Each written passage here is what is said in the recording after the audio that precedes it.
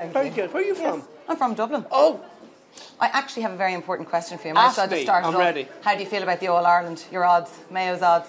But Mayo, I hope they win against Dublin, yeah. It should be their turn. It's well overdue. Are you a big sporting man? Well, I'm not a big sporter, but I'm a big Mayo supporter.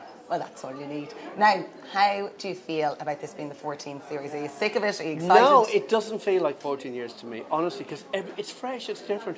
We never know what's going to happen on X Factor. We never know. Are we going to be hired? Are we going to be fired? You just don't know. You don't know who's going to walk in that room. We never know. This year is good. The talent is high this year. This panel works. With Sharon, Simon and Nicole, they're the best people, honestly, I've ever worked with. Because they've all got opinions.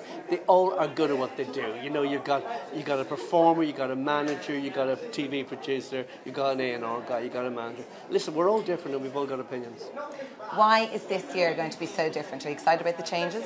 I think it's time to tweak the show a little bit for the better. He just doesn't want it to be predictable. He hates anything to be predictable. That's the thing about Simon.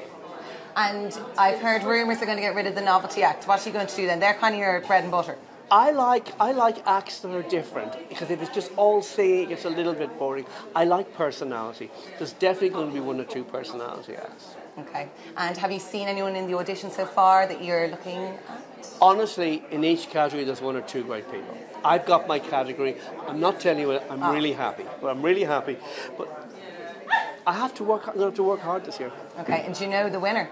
I don't know. We never know the winner. We never know the votes. It's all real. The viewers are in charge of X Factor. Yes. And you haven't spot one yet? There's some really great people.